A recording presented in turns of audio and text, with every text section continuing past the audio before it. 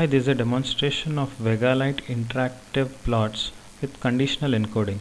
In the last video we saw how to select a particular tile or drag through your mouse of selections.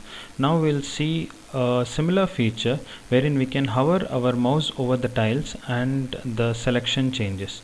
So this is achieved by a property called paintbrush. So I'm just changing the property of PTS, which is the selection type, to paintbrush, and I'm gonna change the condition selection as paintbrush. So here what happens is, whenever I hover my mouse over any tile, the other tiles change accordingly. I'm not clicking anything, I'm just hovering my mouse over it. What we can do is we can just do this empty all to none, wherein whenever we hover something, the whole thing doesn't change, only the selection tile changes. And here we can even do a multi-selection, wherein I just hover my mouse and I'm pressing the button shift, and when I just take it over, there are selections which are happening. When I just leave my button, the whole thing appears as unselected.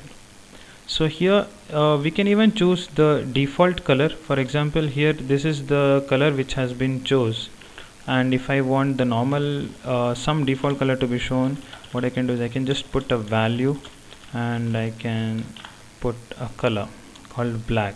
So here what happens is, since I have selected the empty as none, so whenever I do a selection, the black color appears. So if you want the other way around, what you can do is you can just change it to all, and whenever you hover it, it changes.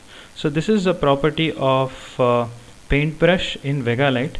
So in this condition, instead of just putting a selection, we can even take it to the next level, wherein we can have some data types as well.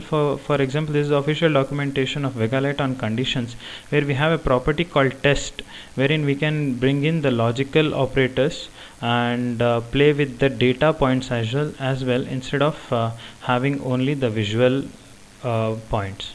Thanks for watching the video.